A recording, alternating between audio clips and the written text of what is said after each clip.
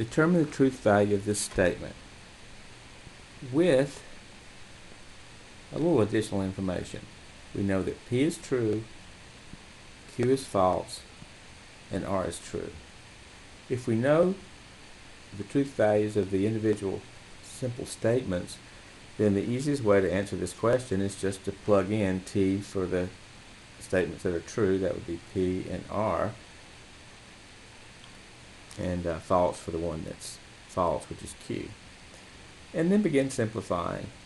As you well know, not false is true and not true is false.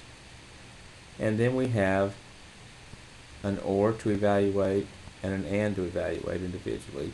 True or true, of course, is true. True and false, of course, is false.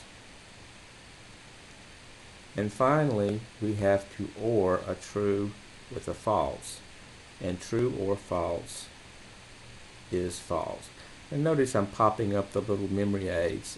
For example, here it says or is only false if both are false. That's the way I remember it. So a true ORed with a false is true. And we've evaluated the truth value of that statement given the extra information.